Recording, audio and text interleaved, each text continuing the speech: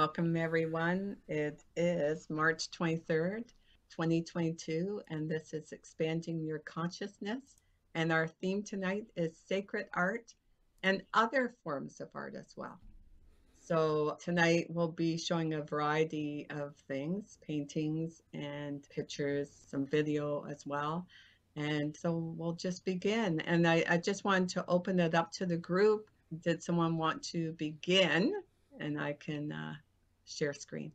Oh, Maybe, why don't we start with Ken? Ken, you want to do that? Sure. Kicked off the whole idea. I was a member of something called the Academy of European Arts and Culture, and the teacher used to use art as his way of teaching spirituality. And what he would do is interpret sacred art. And he could tell the difference between regular art and sacred art. I don't know how he could do that, but I did manage to learn something from him. So he was a member of a European mystic school. Now, there was a European mystic school in Florence in the Renaissance, and the painter of this, of the birth of Venus, is Alessandro Botticelli. Well, let me explain what this depicts. So in the Renaissance, a number of fabulous things happened to art. And one of them was that they started in Christian art. In those days, religion was a very serious thing, and it's hard for us to grasp that. They really, truly believe, and we kind of mock that now in our modern society. But if you're going to understand this painting, try to let go of this modern view that it's all hocus pocus and stories, and try to imagine what it's like to really believe that by being baptized, you were now in the family of the church, and that protected you from things. It was so, imagine that all those stories are really true. And if you can do that, it'll help on this picture. So this picture, the birth of Venus, well, let's do the first thing we're going to do, try to get up close and have a look at her face. Now, if you can put your face and give it the same look that she has, just try that. See what happens. See what happens to your consciousness. Can you double click that and make it larger by chance? Ooh, there boy, we go. worked. Now we can get to her face. There she is. So if you can do it, you will find your consciousness slipping into a higher state. So she is a goddess in the legend. And one of the things that was allowed in Christianity because of the Renaissance was that they could paint pagan myths into Christian stories and combine them in art. So of course, Venus is the goddess of love in paganism. So the first thing to pay attention to is that face. And that told my teacher, Mervyn Brady, that this artist knew how to achieve higher states. And not only that, he knew how to teach it. And that's what he was doing with this painting. I used to have this painting on my wall, and I had another one that you can buy these things pretty much any museum or any museum of art. I had another one just with the face, so I could try to imitate that face. And if you do it eyes open, sometimes I have to go eyes closed. But that's, it's just, I get it emotional just looking at the thing. Okay, can we zoom back now to full length? In Renaissance times, they believed that the soul looked out the left eye, and the creature or the body looked, or the instinctive center, whatever you want to call it, looked out the right eye. So in Renaissance art, not this particular picture, but I'm going to show you one here. Probably recognize this little lady. If you get your measuring So should tape I stop? How do I do that? No, I'll just hold it here for a second. I just want to illustrate one minor point. Oh, And it's, okay. they had all kinds of rules or codes so that you could understand, if you were a member of one of these secret schools, you knew what to look for. And one of them was the position of the left eye. So in the Mona Lisa, so Da Vinci was also a member of the same school, and he was a contemporary of Botticelli. So that you can't tell from just holding up the picture, but in fact, the left eye is right in the center of the picture. Now, they also learned a little bit about the golden mean, or the golden ratio.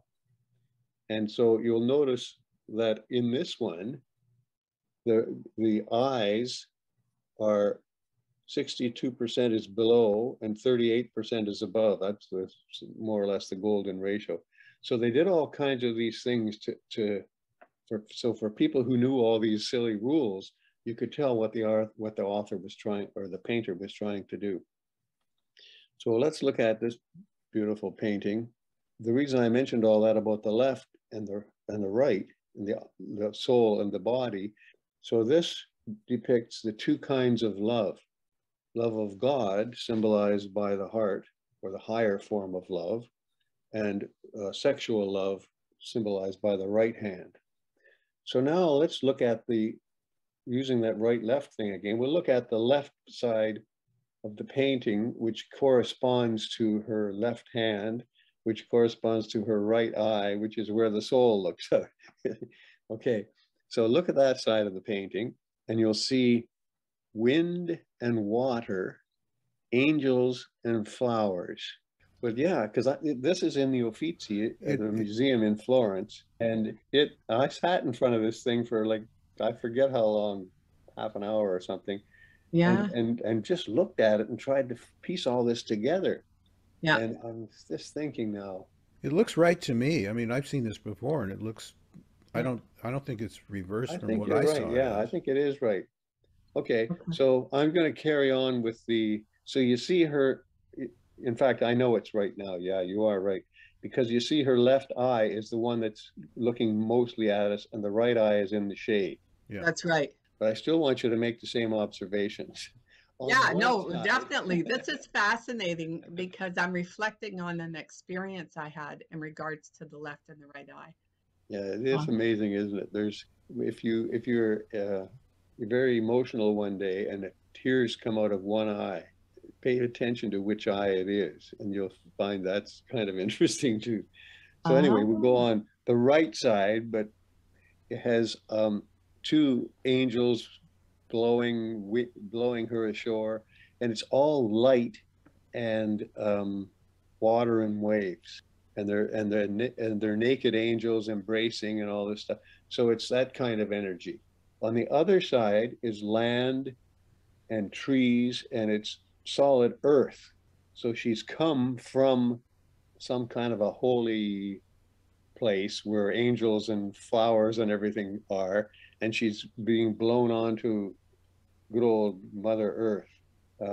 And you see this figure on Earth is coming to hide her nakedness. So in those days, they were really conservative. Nakedness was not, in pre-Renaissance times, it wasn't, this society believed that it was a very big thing to be celibate your whole life. They thought that was important. So on this side is this sort of serious looking woman coming to cover her up. Now, what are they really covering up? Well, the goddess of love. So that look induces a higher state of consciousness. And my teacher, Mervyn, thought that higher state of consciousness is what Botticelli was painting when he painted this figure, that's what she represents. It's the two levels of consciousness, really. Mm-hmm. It's one, so they had a concept of that they would go, remember Jesus went like that? And have you ever seen the Orthodox Christians cross themselves? The Western Catholics cross themselves with their hands like this, and they go up and down. Well, in the East, in the Orthodox ones, they go like this. Okay, so I've got two fingers up, and the fingers, and there's two fingers down attached to the thumb. So two of those fingers refer to the soul. So here it is here, it's like that. And in fact, there's a painting of quite a common one of this called the Sacred Heart. Lots of artists did it. And Jesus is going like this, and he's got his other hand with same pointing to his heart. And so the message there is, if you want to get to heaven, you do it through the heart. And Mervyn emphasized that the paintings don't show this, so that they show the two fingers on the heart. So what the two fingers stand for are the body and the soul. So the soul looks out the left eye, and the body looks out the right eye. So they called the body the creature. Oh, and it was evil. It had all those terrible desires and sexual. Oh my God, sex! Oh, we had to do our duty, of course, but we didn't have to enjoy it. It was.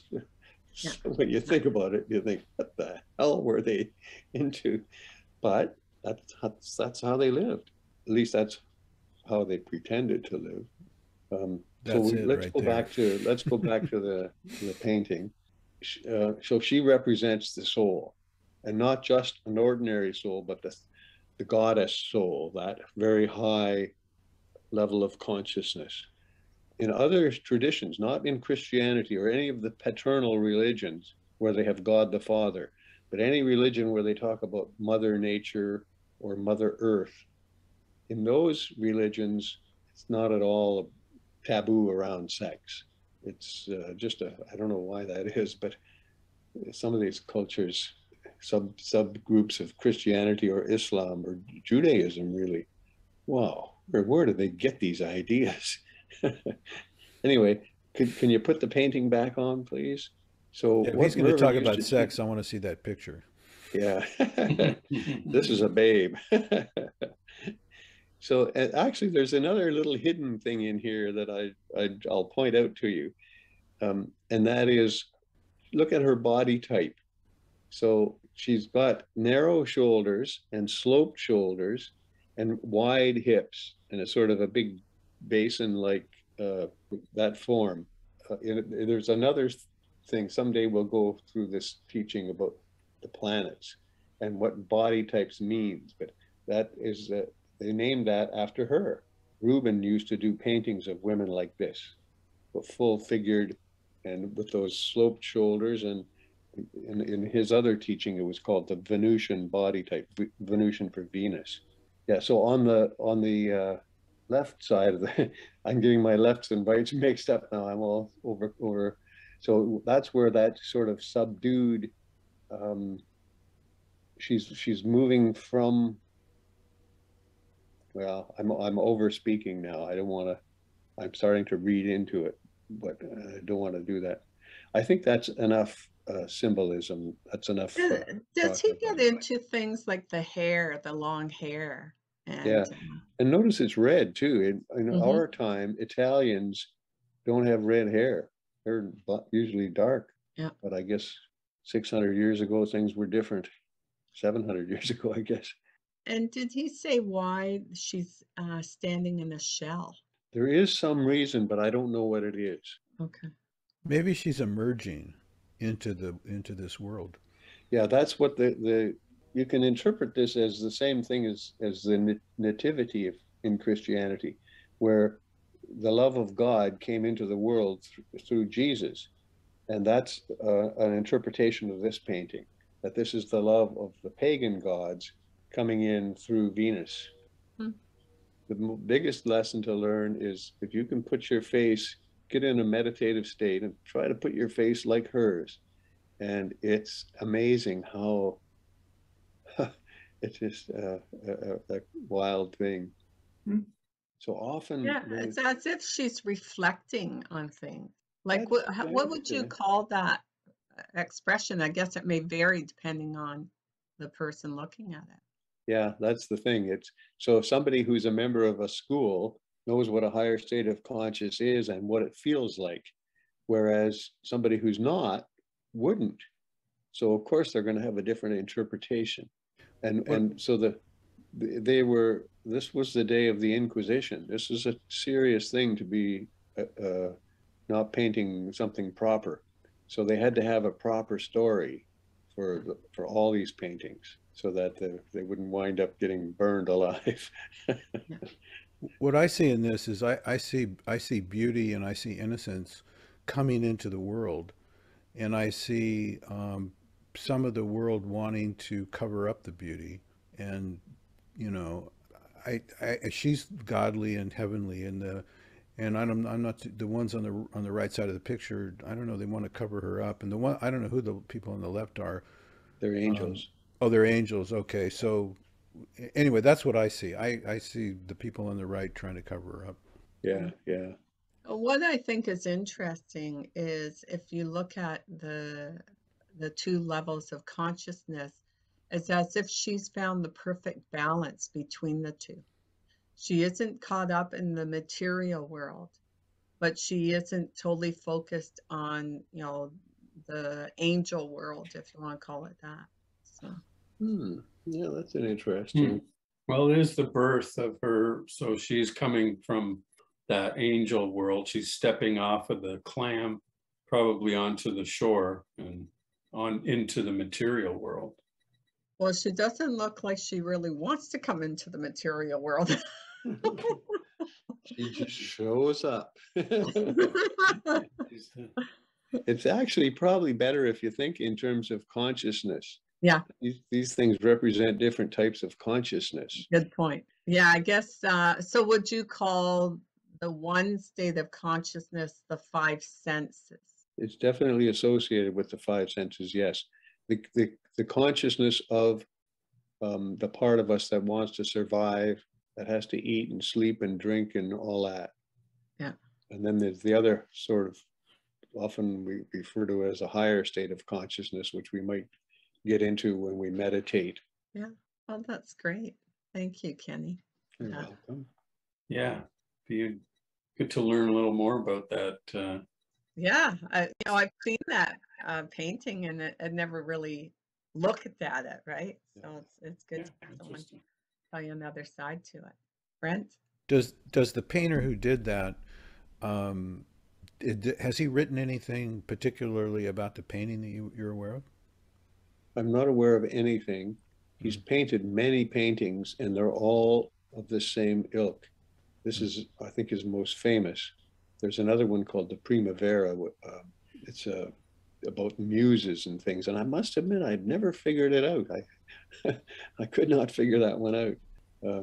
But there's quite a few, and they all did at these art schools. They all did certain formula paintings. So they did an Ascension one. What was the other ones? There's Judgment Day. They often did. They did the Nativity one. The classic Christian events. They would all do their version of them. Hmm. Any other comments or? I don't know if anybody's ever seen Terry Gilliam film, uh, The Adventures of Baron von Munchausen, and they do, they film the birth of Venus, and she's represented by the actress Uma Thurman. And I'd say at the time they couldn't have picked a better model. Yeah. But the very funny thing about it is that she's married to Oliver Reed, who is Vulcan, the god of fire, and he's very jealous of her. And anyway, Baron von Munchausen starts to charm her, and he gets into trouble because of the jealous husband. Fun film. Yeah, those stories are great. Thank you. Well, then, you know what? Maybe we should have you do the Rumi thing now. So at least we have Okay, that too. sure. And I can display it for people as well. Yeah, let's do that. And I'll just read it off the screen here. Okay. So it's Rumi's Reed's Tale. Yeah. So Cool. Rumi wrote volumes of poetry, and when it's translated into English, the original translator, or sort of whoever that is, I forget the name, just did it word for word as best he could. Okay. So I'll read the first one, and then you can roll it up slightly for the next one. Okay. The whining reed in breezes blown complains of distant love and time. The bed of reeds I once called home, now parted from am I. My sad lamenting makes men moan and makes the women cry. May my heart be torn with pain, burnt up by separation's fire, that I may sing you once again the pain of lost love's sweet desire. Those parted from where they once were, wish back the days of him and her. This one points to the fall of Adam and Eve. Oh. So it's about separation. So Oh. Yeah. it's like Adam and Eve were hurled out of the Garden of Eden. Well, the reed was with his home, and he's now separated from it. So he's now whining in the breeze. And what I did was I changed the emphasis in the second verse. There's quite a few more verses than this. This is quite a long poem, but I did this short version because there was someone who had lost her husband. He died, and she was, that's a very, when you have these long marriages and the husband dies, it's so difficult for the woman. So I just changed the emphasis slightly on that last sentence. This Rumi was a genius. So he recognizes that we human beings have this longing, and he's now trying to tell us what it is. And then he's, in the second verse, he actually wants us to increase it's a wish to increase the amount of pain you have so that you can really get into it and really yearn to go back to God, really. I guess that's what they're saying, or to heaven, or however you interpret that story of Adam and Eve. I think one of the interpretations we've played with is the difference between unity and duality. And now I'm not so sure Rumi would talk about a strong urge for us to be in unity. I think we're so far gone from that we don't even recognize what it is. But anyway, so I wrote this last part in honor of this woman and asked her to, in fact, the person who's visiting me tonight is the one whose friend was the new widow. Oh. So there's also, I'm sorry, Kenny, but when I read that last part too, may my heart be torn with pain, it reminds me a bit of like the dark night of the soul feeling, right? That it's so torturous that you wonder if you're gonna make it out alive. Really, Yeah. That you beg for help, right? So. Funny you should mention that poem, because that one is I retranslated that one too, because when St. John of the Cross wrote it, this guy was just ultra. I mean, he's a saint for one thing, so yeah, that means he's very advanced in his religion. But he also was a mystic, and so the translator, she's a devout Catholic and all, and translators all want to do the same thing, and that is be true to the translation. But I'm more want to be true to what the underlying meaning is. So that means we can change the words if they better point to the meaning. Yeah. So, for example, the sheep stories, sheep shepherd stories, not that relevant these days. Be better if it was a car mechanic and you had a flat tire or something like that. Then people could identify with the situation. So I have translated St. John of the Cross. Sometime maybe I'll just send you a copy, and send it to me. It's quite a bit longer than this. And it's anyway, I don't want to go on about that one. So is there anything else you'd like to say about this one? So No. Did you rewrite the last part completely, or just changed a few words? I've rewritten both parts entirely because they don't rhyme and there's no beat to them in their translation. When Rumi wrote them, of course, there was. Yeah. But when that's the way translators are. It just happens that way. Yeah. So what I have to do is read what Rumi wrote, or the translation, and read into it what he meant.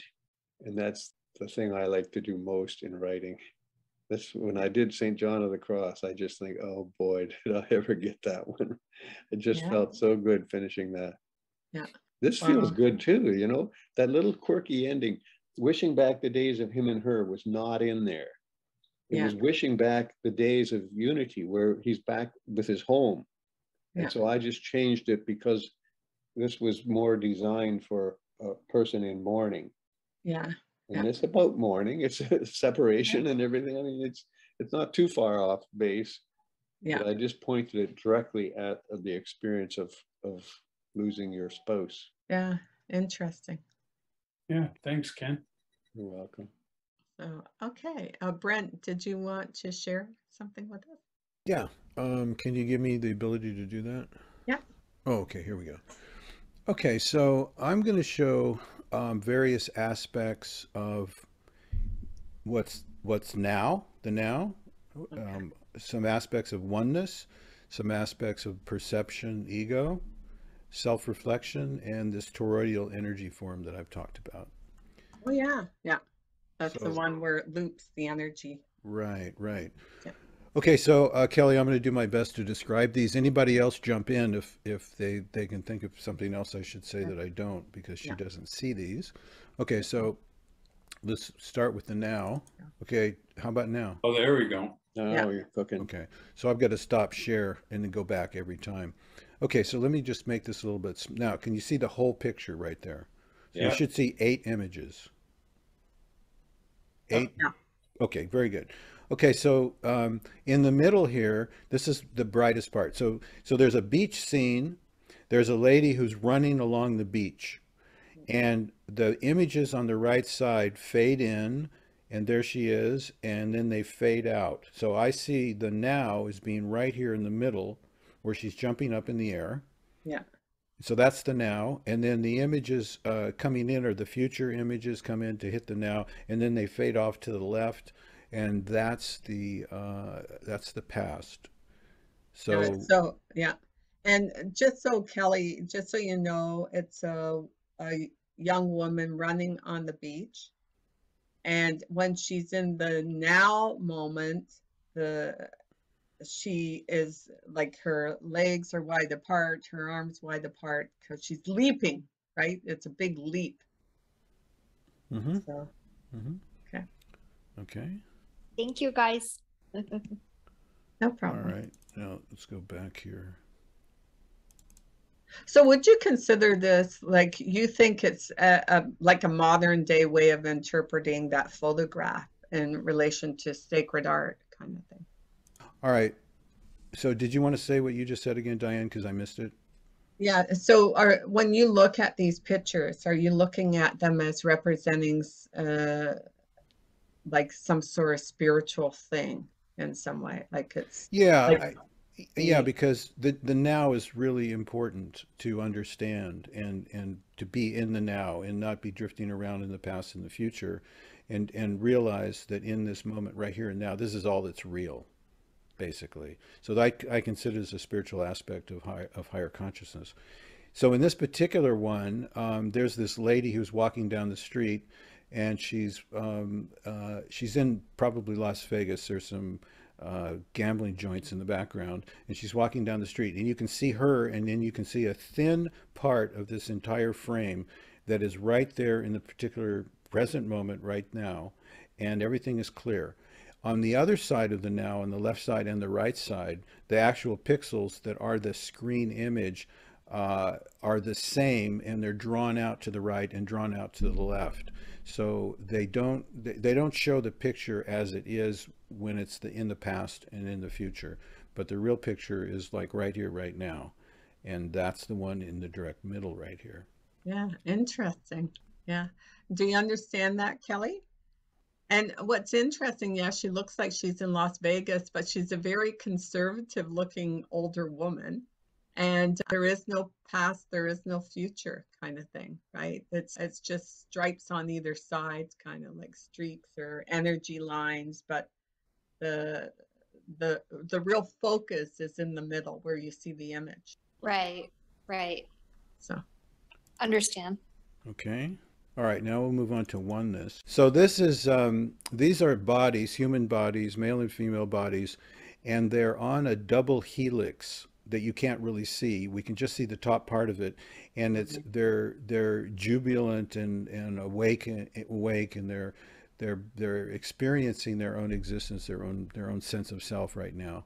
And so it's an artistic representation of different bodies, and they're all nude, and they're all exasperated in being alive, is the way I look at this. So, Kelly, do you know what the double helix is? The DNA double helix?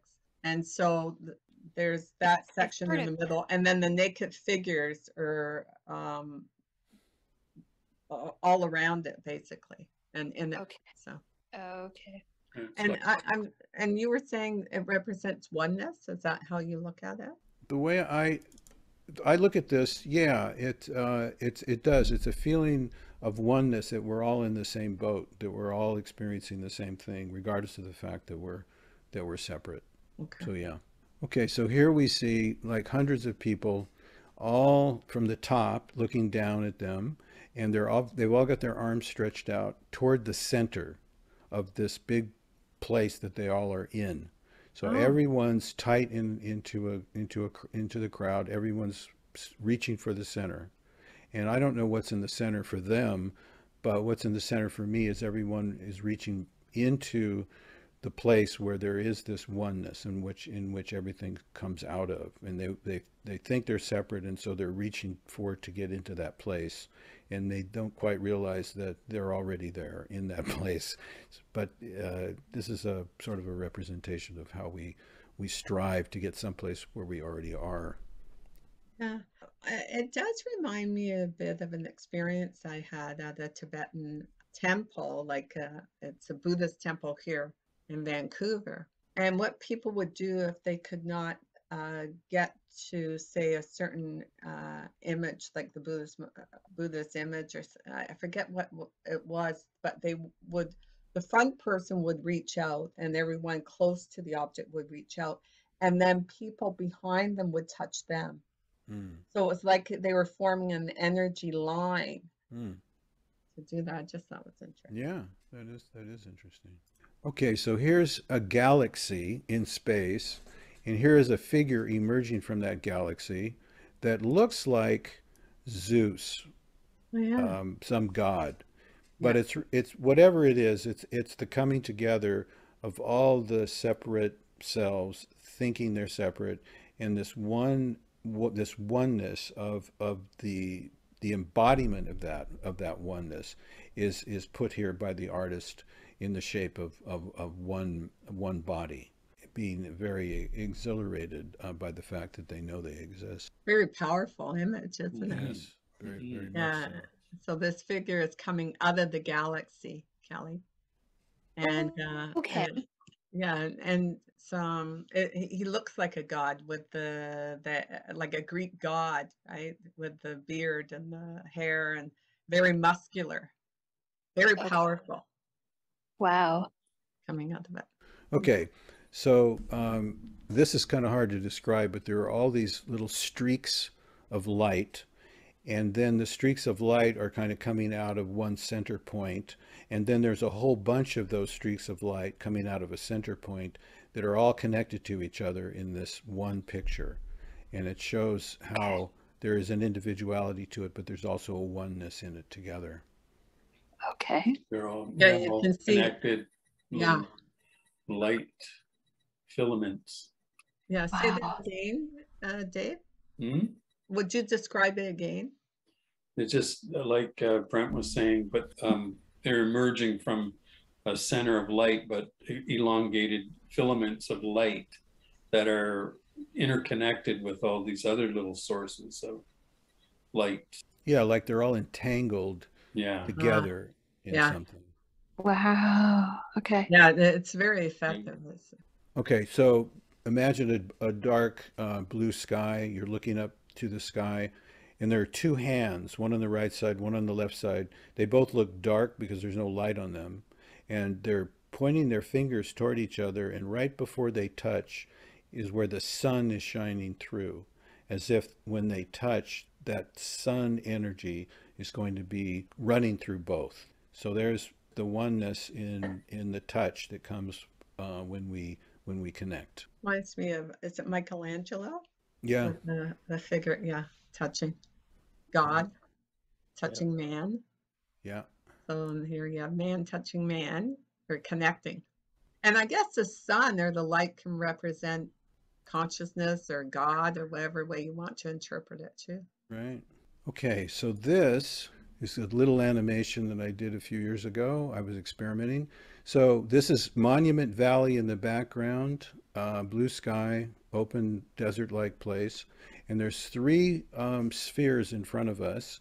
And each one of these spheres has in it the entire background as an image and an eye, EYE, right in the middle of it. And so when I play this animation, what's going to happen is they're going to like merge into oneness.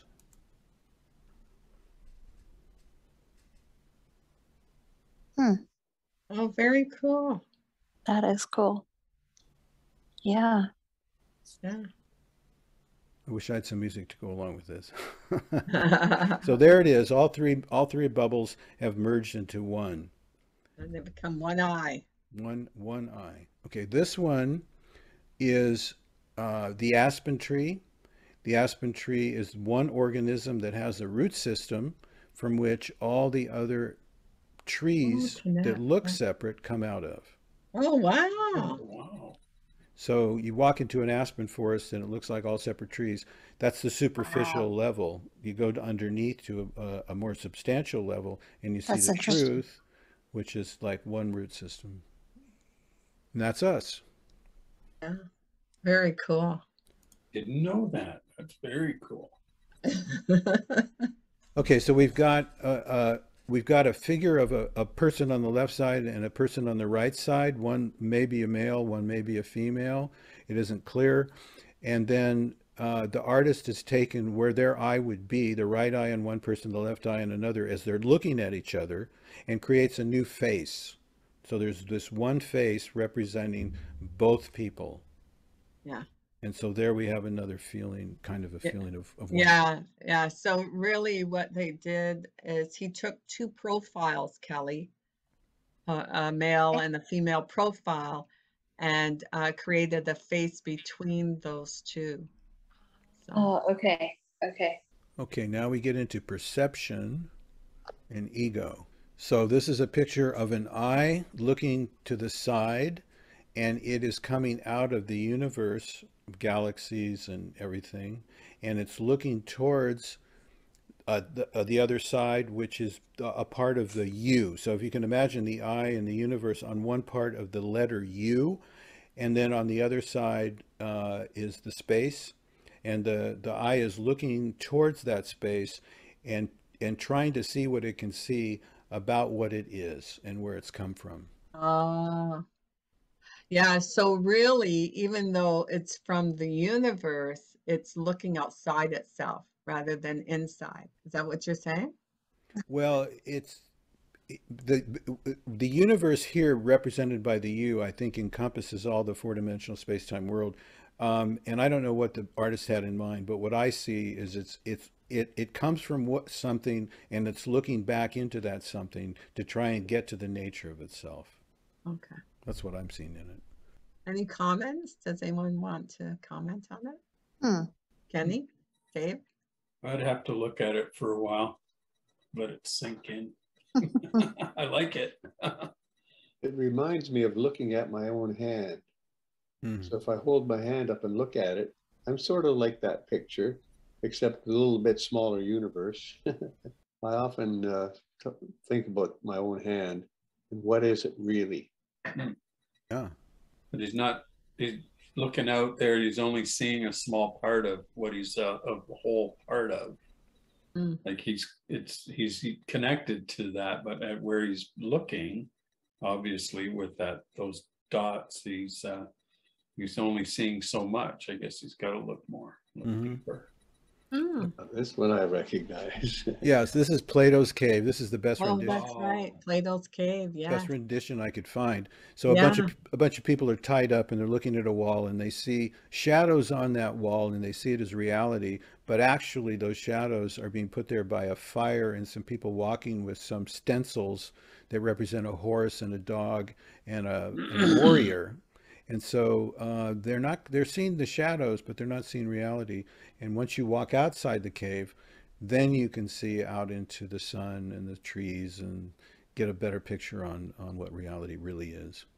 And that's what people refer to this all the time now, right? Because they feel that we're being manipulated and we're not looking at reality. So Yeah, it Just works seeing on a any shadow. level. yeah, It's you can be fooled by looking at yourself through something like this. I remember in Toronto, there was some philosophical school who talked about this analogy and the movie The Matrix. They said it was the same thing. Hmm. Mhm. yeah, And you yeah. know that Plato must have been a pretty smart guy, because there's another analogy too in Buddhism. So the hero of, that's us, we're all going to become enlightened. So when they go outside and out of the cave and into the sunshine, then that's liberation. And when they go back in to save the others, that's Buddhism. That's being a Buddha, that you care Oh, so much about the others, you try to save them. yeah. Then you encounter the problem that they don't want to be saved. Right. Yeah, because they're caught up with the illusion. Yeah, they're really into it. I agree with that. With that part, yeah. Yeah, I remember. There's so many times I tell people something and they're like, no, I don't think so. I'm like, okay, that's cool. That's fine. Yeah. Just try to, help you from going off a cliff. But that's okay if you want to. Well, Okay. then who am I to stop you? Okay, so can you see the spectrums? Yeah. Yeah. I Okay, think you talked about this in the previous video about what the dog can see. right. Explain it again. Okay, so the human's view of the world is a spectrum, and the spectrum's red, orange, yellow, green, blue, and violet, and that's what humans can see. Now, a Mhm. dog, unfortunately, can only see yellow and blue, along with white and gray levels and black. So they can't see red, they can't see orange, they can't see green, and they can't see purple. So No. what they look like. So this is the so what they see, and now we're looking at a beach scene. Okay. So now on the left side, you see a beach scene with people in the sand and uh, you know, canopies and things like that. And the colors that we see are all there. But on the right side, you see what a dog sees, and it's just yellow and blue. And so we miss out on another aspect of reality. Now, the dog makes up for it because they're a lot better with smells and hearing than we are. They have, so we're left in the dust there. But this gives an idea that that there is a difference in different species. So we're going to go to the picture of a mantis shrimp. Okay, now here's a mantis shrimp, and it's got these giant eyes, and there's 3 sections here of each eye. And behind this eye on their retinas are 16 different receptors. We don't even have half that. We have half that many. And so compare us to the dog, and now compare us to the mantis shrimp. The mantis shrimp has so many more receptors, and they have a visual experience that is far and away better than ours, and we can't even imagine what that is.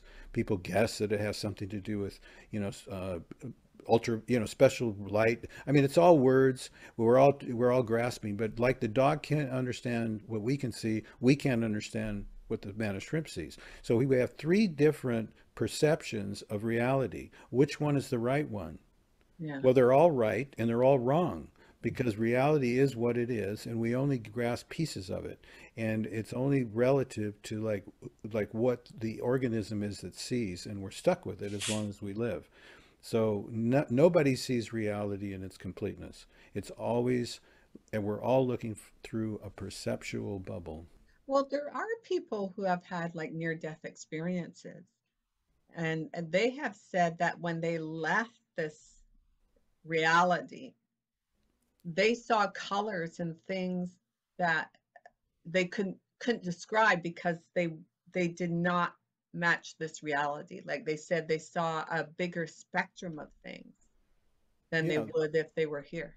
their In fact, they perception. said everything seemed clearer. It seemed brighter. Yeah. Yeah. Yeah, their perception changed dramatically when they got out of the limited human form. Yeah, Yeah. absolutely. Okay, there's a funny one coming up. So there's a wall, and on this wall is a chalk drawing of a dog, a very good chalk drawing of a dog, and then there's a real dog that's up near at the wall, and it's smelling the tail end of that chalk dog like it's a real dog. Yeah. So, so the dog's perception is such that it can't really tell when it has a really strong feeling of desire inside of it. It can't tell what actually it's even looking at. It just is reminded of that thing that runs inside the dog to procreate. And so there it is. And there are some views of perception where we catch ourselves in things like that. We wake up out of some dream we were in and we realize, oh my God, it wasn't even real in the slightest. Yeah. Well, would you say though that perhaps that would be a good one to show Dave when he comes back? He'd find it funny because he's a dog person. Oh, yeah. It just makes me think more about like even what we perceive in this reality, there's probably I mean, there's still some truth to it. It's just that it may be a distorted truth of what we see. So this one is a picture of a guy who took, it's a drawing, a guy sort of grabbed his face and pulled it off his head, and now it's looking back towards where it came from. So so the perceptual part of him is now looking inwardly to see what it can find. And so that's the dilemma that we're in with perception. We're limited by our perception, and we try to get as deeply as we can into the nature of reality, but we're always going to be it's always going to be difficult to see, and literally like tearing part of us, like our eyes off and aiming them in. We don't have to do that, but this is an example of someone who's feeling very strongly about trying to figure out what's going on inside. Who am I? Where did I come from? You know, what's going on? Did you get that, Kelly? Yes. Yeah. Okay. Did you want to show Dave the last image? Sure. Thanks. Oh, the dog with the chalk drawing. Oh yeah, you saw that? Oh, you Yeah, saw I that. saw that, and Okay. but I didn't catch the point. So how? Well, the point is that the dog is fooled by the chalk drawing and thinks it's real because it has a very strong innate feeling of procreation. It doesn't understand it, it just drives it. And so anything that its brain sees that's even remotely responsive to that mating urge, the dog goes right for it, even though it doesn't, it probably doesn't even know what it's doing at that point. You know, it's just that urge inside that's making it happen. Yeah, I've seen that actually happen. There's a video store that still exists around the corner from here, and it's called Black Dog Video, and they used to have a sandwich board that was cut out to look like a dog, and my dog, being who she was, first time she saw that, she challenged it. She went up to it barking at it. Yeah. Okay, so here we see a guy with his son, maybe 2 years old or something. He's throwing his son up in the air, and he's only a couple of feet away from him. And the caption on that picture is "As the father sees," and then the next caption is "As the child sees." And the kid is like 4 feet or so away from its dad. It's a little bit higher. And then the next one is "As the mother sees," and now that kid is way up in the air, and the dad better catch it. So it's like your perception is everything, you know. The dad sees it one way, the mother sees it, and the child sees it completely differently. So Mother's instinct. That's a great picture. Feeling-based level. Interesting. Yeah. It just brings in how the emotions affect our perception. Yeah. So I think this is I used this actually on expanding consciousness. Oh, you did? You did, yeah. This was the best one I could find. And So this is a woodcut that shows the inner world, the four-dimensional space-time world we're caught up in. And somebody has figured out a way to stick their head out of the bubble, and now they're seeing something beyond that. And it's clouds and suns and different levels of reality that's out there. So they found a way out of that bubble that we all live in. They also show wheels, though. Like I think of like that wheel in Buddhism, right? Or even like a mechanical thing outside of the bubble. Interesting. Yeah, that Donovan Leitch, remember, everybody remembers Donovan? Yeah. Pretty good man. He used that as one of his album covers, and it was called Cosmic Wheels. Ah, great. Oh, Donovan. My goodness. Yeah, he's cool. Oh, Okay. Yellow. you caught a picture of me. So this one is a pawn from the game of chess, and it's looking at its shadow. There's a light behind it shining a shadow of itself on the wall, and it sees the king from the chess game, and so it's seeing itself as the king. Now you could interpret this either as delusions of grandeur, or you could see it as a possibility that the pawn could achieve. Either way. Or it could be someone who's narcissistic, or it could be, the ego. I don't know. Yeah, delusions of grandeur. Yeah, definitely. And I like the possibility scenario. Yeah, that's it could be any of it. You could, but if you looked at yourself as a king, you would perhaps move towards being. And what is it your friend always says? If you're the queen, if you think you're the Queen of Scotland, and you want to say it, Dave? Oh yeah, no, she ran a dementia ward on Vancouver Island, and she said yes. Speaking of interacting with her clients, and she would say, well, if you're dealing with somebody and she tells you she's the Queen of Spain, and then you respond, you are the Queen of Spain. If you think you're the Queen of Spain, you are the Queen of Spain. Okay, this one is somebody who's looking at the palm of their hand, and in the palm of their hand is them, a little body, a little person in the palm of their hand. So they're viewing that. So this is what we are doing. We're trying to find out when we want to trying to find out who we are, what we are. And so here's a guy looking at his own self-image in front of him to find it. And unfortunately, we're stuck with whatever shows up. We're stuck with the image of ourselves. And there's no way that we can not see what we can't see about ourselves. So whatever we see of ourselves is just a partial aspect of the totality of whatever we are. So he thinks of himself as being small, though, to some degree, right? Well, he's got his hand held out, so he can't imagine himself being too heavy. No, I get that, but also he could have visualized himself in front of him, right, without this, right? So yeah, he could have made it a different way. Yeah. He probably was hung up in Photoshop and wanted to do it. Probably. Yeah. Okay, now I can stop here. I have more, but so let's look at a few other things we can come back to. But interesting views on things. Thank you for that. Did you have a conclusion, Brent, or just gonna?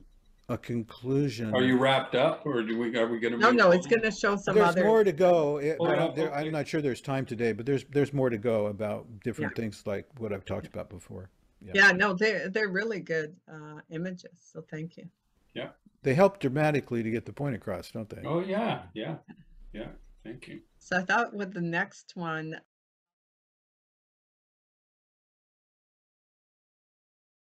Albert Bierstadt? I don't know. Okay. So, the subject being sacred art, and I had to ask myself, well, what's one of the most sacred moments you've ever had in your life? And it was up and down in Northern California among the redwood trees. So this art depicts that. Mm. And I think it certainly captures, you know, the essence of what it feels like to be in this forest. And just for me, this is my church. This is, you know, this is where I connect to the sacred in nature. And when you're in places like this, and you know, you're just, I feel just connected to a divine source, or, you know, this to me is like where I don't have to think, I don't have to meditate. This is, you know, the thinking and the meditating, it's all right there. So I just can go to somewhere like this, or I can think about being here, and it connects me with sacredness, with the divine. And you know, I can just say, get out in nature. Yeah. Yeah. You know, This so is a painting from 1874. Can you blow that up? It's beautiful, and there's a number of ones I've seen from time to time that I'll find like this. There'll be these beautiful scenes with, look at the depth in this thing, and look at the, compared to the size of the people. You yeah. know, it really gives me a feeling of the hugeness and the spaciousness and the wonderment of all this. And also the artist. I mean, he's really showing God's work, right? And he's depicted very well. It's beautiful. Yeah, it's The light hitting it. Yeah. Yeah. Yeah, if it almost takes an artist to get this, what it's really like to be there, because you can use a camera, but it doesn't sort of do it justice very often. Right. But this really, and you know how these captured a certain light, and yeah, this is just a beautiful, beautiful thing to experience. If you've ever get the chance, or if you've been here, you'll know. And if you haven't been here, I strongly suggest you get there. Can you tell me how to get to that exact location? I don't know exactly where this is, but I'm just outside of Crescent City, right near the Oregon-California border. There's some great, you know, I think there may be national parks or state parks. If you could stay in Crescent City, you could, like, I think you're 10 minutes away from this, you know, literally you can just drive into places like this and pick up a trail and then just walk. I didn't see any lake and waterfall quite like this, but certainly walked among the, you know, these giant trees and got this feeling. Yeah. Yeah, he does great work. Let's see what other ones you have here. This one you weren't too keen on. It's a photograph, but I liked it. Yeah. Yeah. Yeah, that's actually really good. Yeah. Yeah, and then this one you liked, Yeah, which is a photograph. Yeah. Even the real thing though, I mean, there's something that it's missing compared to the artistic rendering. Yeah. Yeah. Yeah. But the artist, he captures it, and you have to get right up close to this to really kind of understand just how immense these trees are. Yeah. It's quite wonderful. And it's all constantly changing. It looks like it's not, but it's all constantly changing and everything growing, and yeah, it's amazing. Yeah. And I think these groves are sort of where, you know, certain religions get their inspiration from, or I think cathedrals are inspired by these, you know, giant forests like this, and you certainly get that feeling of upliftment. You know, you're all, and it's something much bigger than yourself, and you're, you know, you're in awe. So certainly draws you up into a spiritual way of thinking, for me anyway. Yeah. You ain't the only one. Yeah. Kenny, do you have any comments? I do. One of the messages you can get from this is to look into the forest. It plays to Brent's concept of perception. What do you see? It depends on the eye of the viewer. So if you're standing here where this photographer is, and you started to walk directly ahead, you see how, if just looking directly ahead, you see how you can only see so far. So Mhm. if you want to see what's past that, you actually have to walk through the woods to it. So this Mhm. is how the mystics think. They think that their concept of God is, if you can see God from a distance, but if you want to get up really close, you got to walk, you got to go there. So it's like walking through this forest. That is, what you're seeing now disappears, and what's just ahead there, just around that next corner, just around that next tree way out there, that's what you encounter. And will it be the same or will it be different? Well, how do you know? You better go check. So that's what the mystics do when they meditate and have all this incense and stuff. That's what they're trying to do. Yeah. But that first one really showed it well.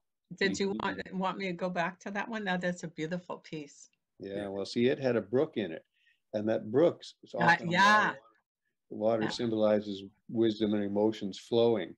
And so if you wanted to go and find the beginning of that brook, you can't see it without walking it. You got to walk up there, because you can't just see these people sitting on the big rock Yeah. there looking.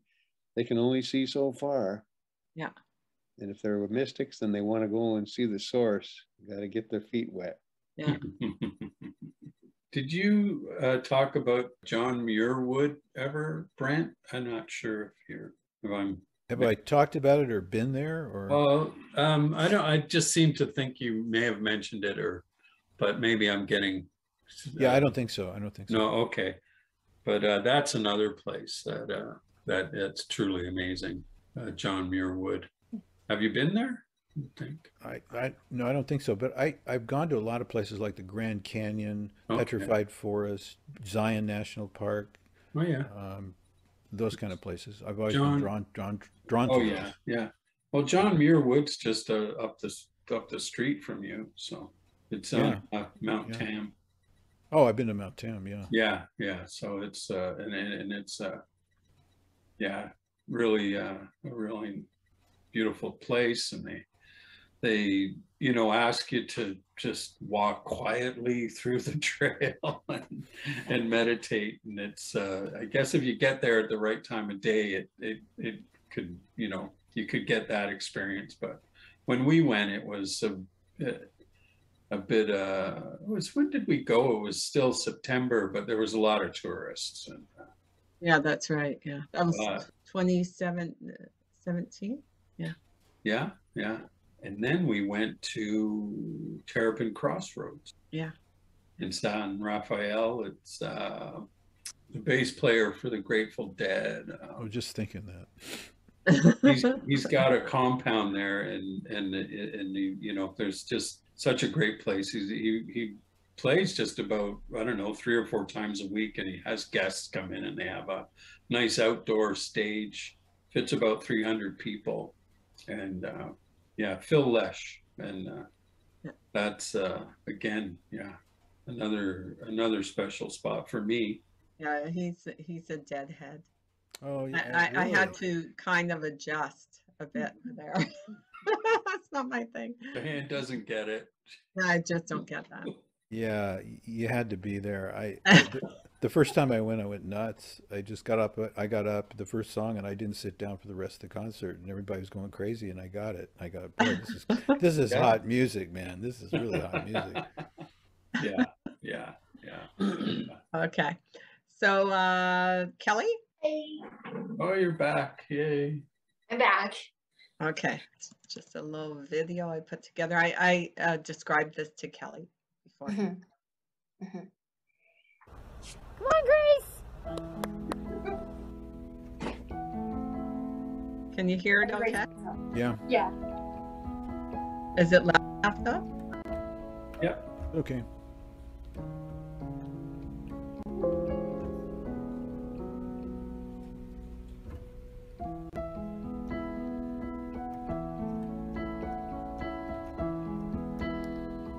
Is that Kelly's boyfriend? No, these are just people on the beach. I was Oh. with Kelly. Yeah. And you call this wine? Yes.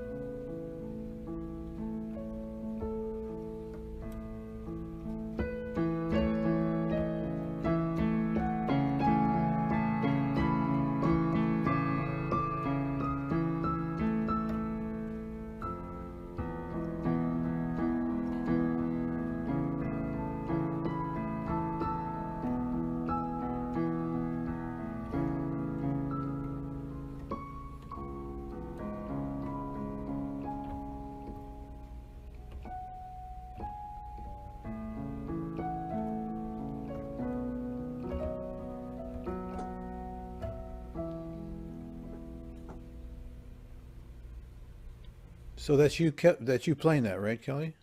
Yes. Yes. And is that your music? Yes. It's beautiful. It's Wow. Oh, beautiful. you did a good job. Wow. Can't believe it. You should put that on Thank you. YouTube. Yeah, good work, Kelly. Yeah, that Thank was you. fabulous. Yeah. You're very talented. I mean, really, I'm shocked. That's great. That was beautiful. The effect that it had on me was to induce inner peace. Hmm. You know, you just Yeah. kind of go, ah. Yeah. Yeah. That's right. Yeah. That's the whole point. Work. Beautiful. Yeah. So I guess the next one is me. And I thought I'd show. I mentioned this in the previous meeting that, in fact, the one we did on music, and I said, oh, I put this video together to show this group I belong with, show them what I was doing because I wasn't attending their meetings for a while because I was studying. It was ascended master stuff, Saint Germain, that sort of stuff, because I had been doing this sacred art course by Jasmine, and all of this stuff was coming to me. So I thought, well, the best way to share this with the group was to do this video. So I'm using the music from Giuliano Ravanello that I played last time, the Brazilian singer. And then it just shows you me doing some sacred art and the things I'm doing. And I really was hoping Shima would join tonight because I thought it'd be a great idea for her to, do something like this to kind of show us, what their practice is. And, again, these are things that perhaps Brent and Kenny, you might be interested in as well. So I'm going to show that, and then I'll show you a few of the pieces completed after I did that. It's called If You Keep Doing What You're Doing, You'll Keep Getting What You're Getting.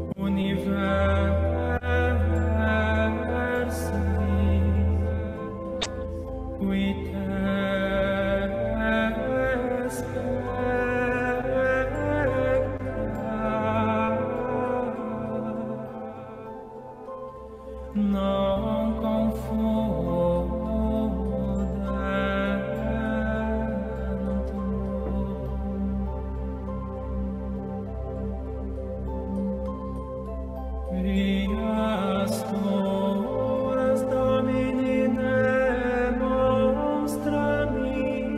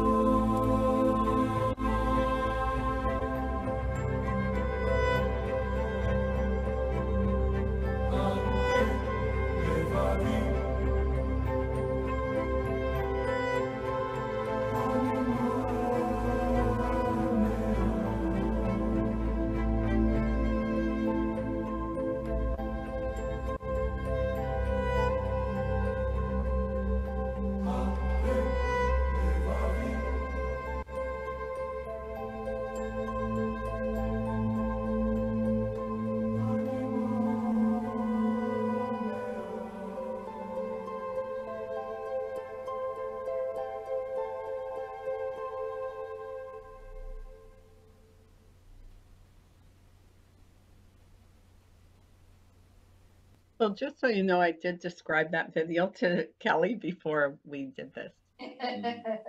Any comments? And then I can show you a few pieces if you like.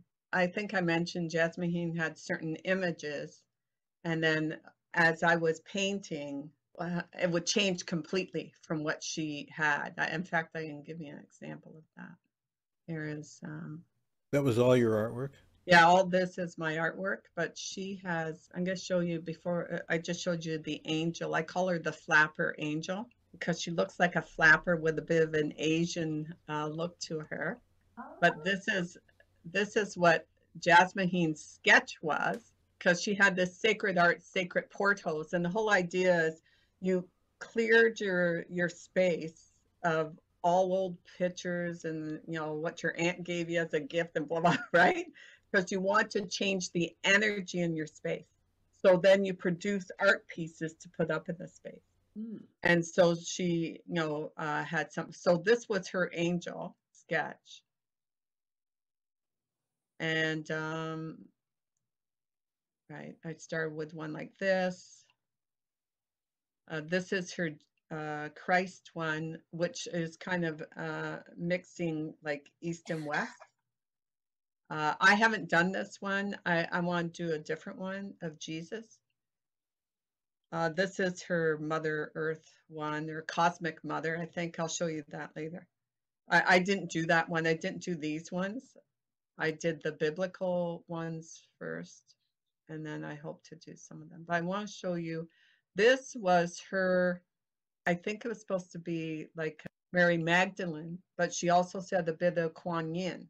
So I'll show you my Mary Magdalene, and then her Mary, which I did for Dave as a Christmas gift, and mother and child. What were the other ones? Oh, and this one, she shows a very old St. Francis of Assisi.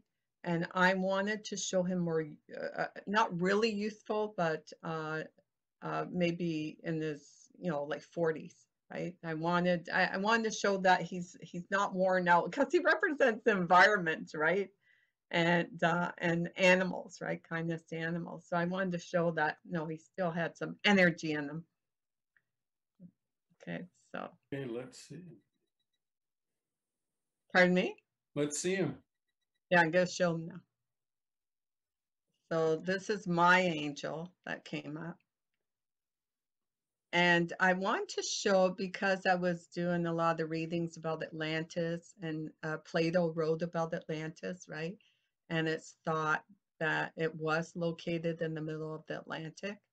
So I'm showing that that is to represent Atlantis rising again. And for some reason, she just seemed to come up, as I called her, the angel flapper. She just looked like a flapper, and her dress and everything is interesting. So this is actually hung up in our bedroom. You saw the cosmic one. I guess show you my Mary Magdalene. And I want to show Mary Magdalene as a woman of wealth, because some believe that actually she wasn't a prostitute. She was actually a woman of wealth.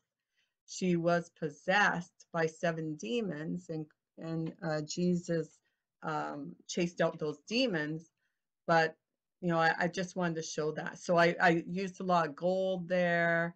And I show her in more modest clothing from a later period. But yeah, so that's my version from the really wild one that Jasmine had in her sketch. Jasmine, is that the same lady who lives on light? That's right. Yeah, she does a lot of. She started the Embassy of Peace, and she travels a lot, and really believes that if you lighten your diet, it really helps you to pull in higher frequencies. This is my mother, Mary. And because I was doing the Ascended Master stuff, and they were talking about the different virtues, right? These colors represent the virtues. Like blue is, the will of God. And then you have the wisdom of God with the yellow. The pink is divine love. You have purity, Green is, creation, creating, right? Gold is peace. And then you have violet or mauve, that is uh, invocation or transformation. And here's my St. Francis of Assisi. That the one that you saw was the one that Dave said, no, actually it was this one you see in the video, but I had an earlier version. Dave said, no, you're not doing that. He did not look right. So I had to redo it, but yeah. So, but you can see where I made him look younger from the one she had. And again, I have the different rays or virtues around it. And then this is my cosmic piece, which you saw in the video. And this was just something that because when I meditate, sometimes I see like cosmic things. And so I just thought, yeah, I should start, I should paint at least one cosmic picture. And so we have this hung in our bedroom as well.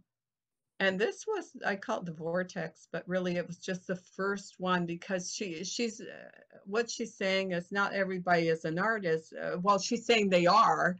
If they have the music and they have some guidance, they can produce these things. So the first piece was just learning to mix colors and just using your hands, not using brushes at all, right? And so that's what I was doing. And she said, don't overwhelm yourself with color, just pick maybe 3, or whatever, right? And so I was just experimenting. That's probably 7 or 8 layers of paint there, just working on it. And yeah, when I got into the course with her, really it did. And Dave, would you say it really changed the energy of the space when, we started putting up these images? It really was. Yeah, I definitely. Yeah. And even people would comment when they'd come into our apartment, like, wow, like, it just feels so, like, it's such a good vibe, right? So, and this one I just did, it's just a family picture, but my Kelly's sister just had a baby in September, and they named him Charlie. So I looked up, well, what does the name Charlie mean? And Charles, the name Charles means free man. And so I wanted it to represent that, right? That he's a free man. And so that's why I put young man on the beach, young boy. And I wrote all that information on the back of the painting. So he has that as a gift. And that's it, I think. You know what I find inspirational about your stuff? You explore a lot. You like this. This is a Jesus thing. Yeah, he had that lesson he taught. It's the only verse I can remember in Matthew 7, verse 7. Ask and it shall be answered. Seek and you shall find. Knock and it shall be opened. So that's what I see you doing in just a little tour you've taken me on. And it's very cool. I've chosen a different way of doing it. Well, maybe not that different. But I like to go deep in one at a time, then come back out and see what else is around. But it's so interesting watching you just exploring the whole universe here of experience of spirituality. Yeah, I will tell you with that video, I think it's helpful because people will just pick a few things from it that really resonate with them, right? Mm-hmm. Others will say, nope, not my thing. I had that on a friend's channel, and he got 2,000 hits in like just a couple of days. Wow. Right? Because it's short, and people are looking for something with all the stuff that was going on, because that was done in April 21, right? And so there was a lot of uncertainty. There still is today, but people were like, what? So they saw that, and at least it's giving them some ideas. If they're into meditation, that's reinforcing meditating, or if they're into breath work or yoga, they're saying, yeah, like that makes sense. Or maybe they used to do it and now they're going back to it, right? So it, like I said, it really, had an impact on people. So, yeah, and his music, people like, I had people email me and say, love that, love Giuliano Ravanello's music. So Yeah. Thanks, Diane. yeah. Always like that. So any other comments, anything else? Did you want to show a few more things, Brent? Well, it's probably getting a little late for most of you guys. We'll do it another time. Yeah, Yeah. guys, Okay, Kelly. Yeah. Okay, Cal. going to bed. But it's been fun, and yeah, this has been great. Yeah, and Kelly, thank you for being patient with us, because I did say to you it's going to be quite visual tonight, right? But Oh, that's yeah, and that's another thing I said to Kelly is with the video, because there is, I've written on it, I could actually do a voice over it. So, and add, voice. Yeah. Very good night. Anyway, all right, guys. Okay. Have a Yeah. good Right. night. Thank you. Take care. Thank Good you. night, Kelly. Bye. Bye. Good night. Night. Good night. Thank you, everyone.